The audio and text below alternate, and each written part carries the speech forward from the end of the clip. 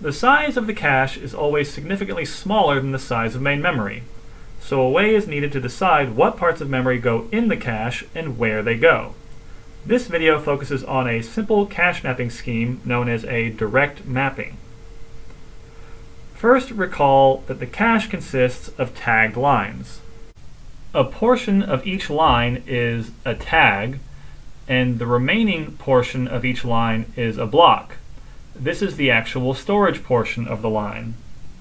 The storage portion of each line is equal in size to one block of memory, which itself consists of several memory words.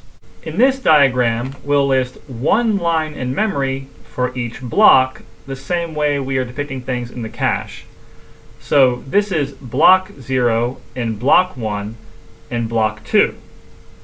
However, memory is typically addressed using memory addresses, and there are multiple addressable memory words within each block. But before I start indicating what those addresses are, let's make up some numbers for various sizes. Our memory word size will be 8 bits, or 1 byte. Our block size will be 4 words, or bytes, which adds up to 32 bits. Our cache will have 2 to the 14 number of lines. That's roughly 16,000 lines in the cache. That means that it takes 14 bits to refer to any particular line in the cache. And if you want to refer to a specific word stored in the cache, that will require 16 bits. Because we have 4 words per block, and it takes 2 bits to represent the values 0, 1, 2, and 3. So we add those 2 to the 14 to get 16 bits per word. Finally, each memory address will consist of 24 bits. That means the memory can store 2 to the 24 bytes. But the cache can only store 2 to the 16 bytes. And 24 is a lot more than 16. So which blocks of memory go in the cache? First, note that if we divide the 2 to the 24 bytes in memory by the 2 to the 16 bytes of the cache, that leaves us with 2 to the 24 minus 16, which is 2 to the 8, which is 256. So memory is 256 times larger than the cache. In other words, we can break memory into 256 distinct cache-sized chunks. Here is a zoomed-out view of a portion of memory and the cache. And you can see that the memory is broken up into several cache-sized chunks. Now I've just highlighted the first line of each of these chunks in green, and the second line of each of these chunks in red. And I've done the same in the cache. And the reason for that is this. In a direct mapping, only the green lines can ever occupy this green line in the cache. And only the red lines can ever occupy this red line in the cache, and so on. So if you are the 5th line within your particular cache-sized chunk of memory, then the only place in the cache that you are ever allowed to occupy is the 5th line of the cache. So this red line in the cache must be one of those lines. And each of these red lines in memory can never occupy any other place in the cache except for this one particular red line. But how does the cache know which of these lines in memory it currently holds? Well, that's what the tags are for. Whereas the block portion of the cache contains data that exactly matches the particular memory contents that it was copied from, the tag portion of the cache will contain addressing information. For this to make sense, recall that memory addresses are 2 to the 24 bits, whereas within a cache we only have 2 to the 16 addressable words. A consequence of this is that within each cache-sized chunk of memory, the first 8 bits of the memory address will be identical. In fact, I'll write them out here using hexadecimal. These first 8 bits of the memory address correspond to the tags stored in the cache. So if at this location in the cache I was to store the hex value 02, meaning the bit sequence of 6 zeros, a 1, then a 0, then that would mean that this particular green line came from this particular memory location. And if the tag for this cache line were 4, then that would mean that that red line came from this memory address. Let's put all of this together into one final complex example. Recall that our memory addresses are 24 bits long. The first 8 bits of each address will correspond to the tag at which that address contents will be stored in the cache. The next 14 bits of the address refer to the cache line. And then finally, we have 2 bits which determine the specific memory word within that line of the cache. Now remember that for a given address, we will actually store the tag portion of the memory address in the cache. However, the line and word portions of the memory address correspond to specific physical locations in the cache. So here are the partial contents of a cache filled with fake data, and simply by looking at these values, which are all in hexadecimal by the way, I can tell you what the memory contents are at certain specific addresses. For example, I know that the very first block of memory contains this hex sequence because that is what is contained here. And the tag indicates that the memory addresses start with 00, and the line 0 indicates that this data is all within block 0 of memory. So this is block 0 here.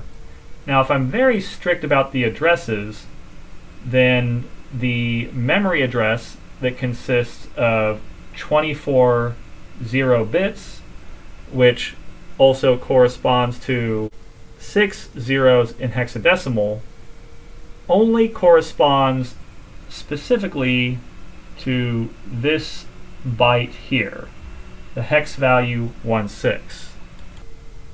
The memory address 000001H maps specifically to this byte containing a 0.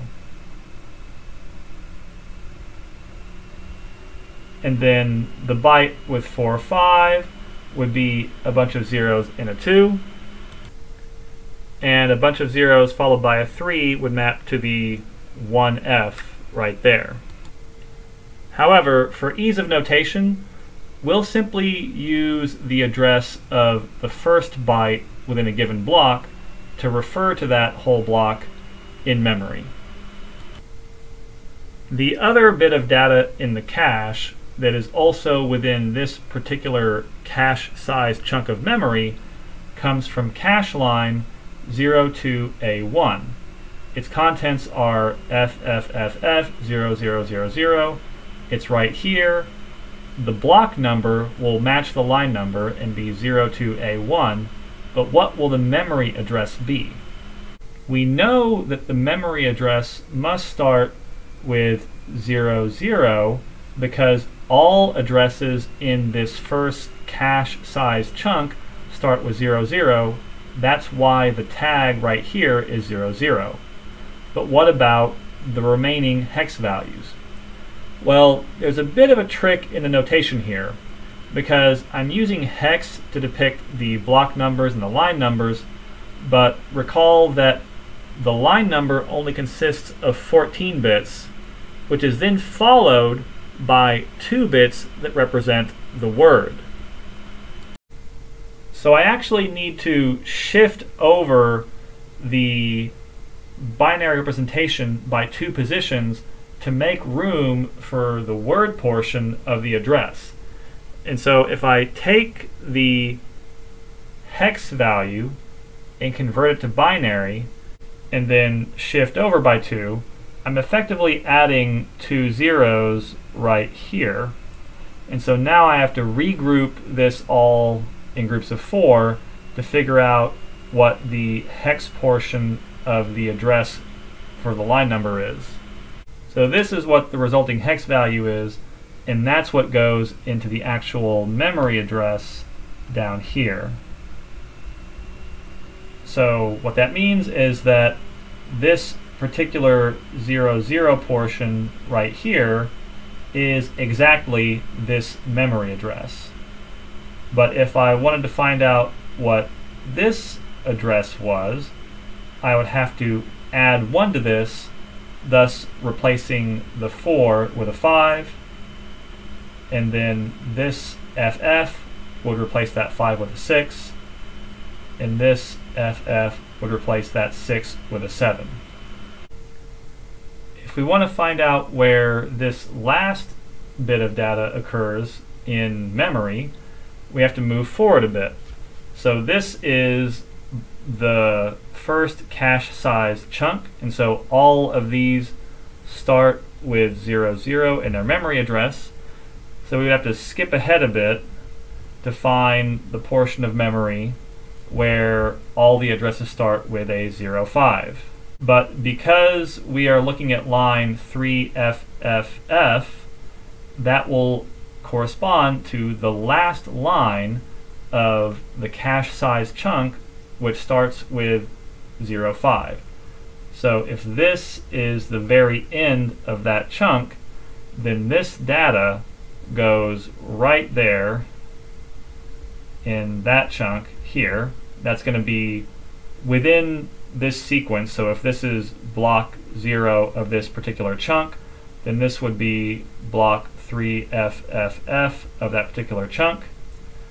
And the address would start with 05, but then we would have to shift this over by 2 to find out what goes here. Fortunately, that's easy to do because 3 in binary is simply 0011. If we shift that over by 2, then we have 2 1s, and then F's are nothing but 1s over and over again.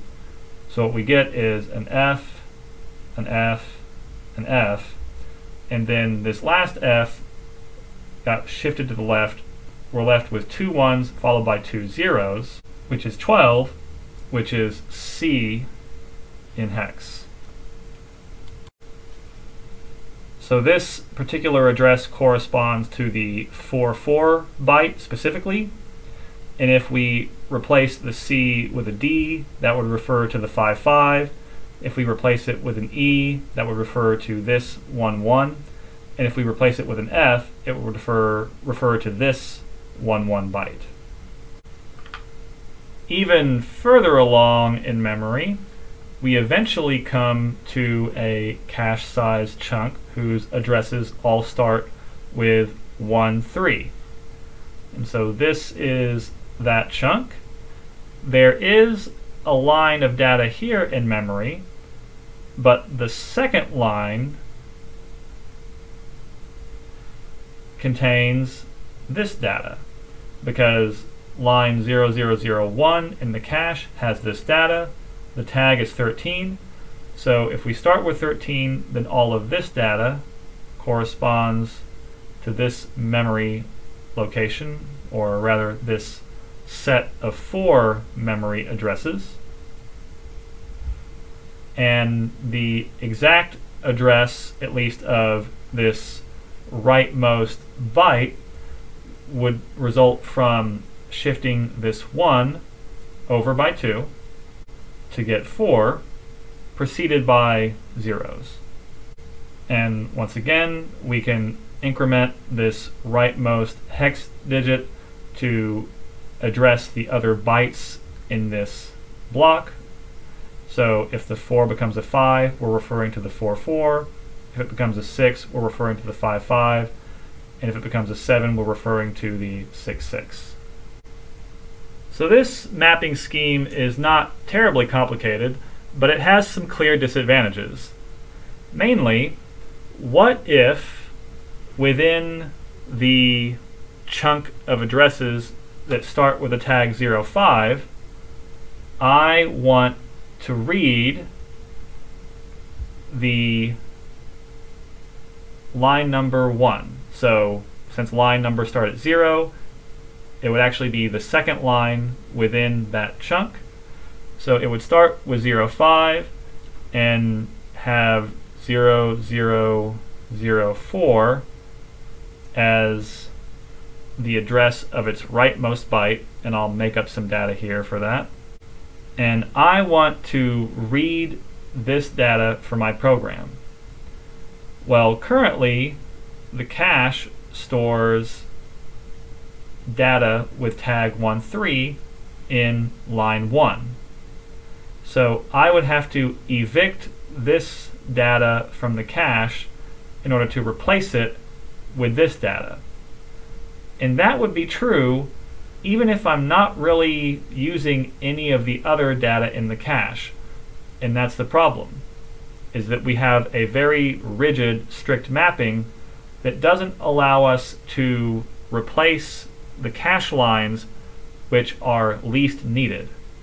Instead, whenever I want to read line 1 of any given cache size chunk in memory, I have to replace what's there no matter how often I'm using it.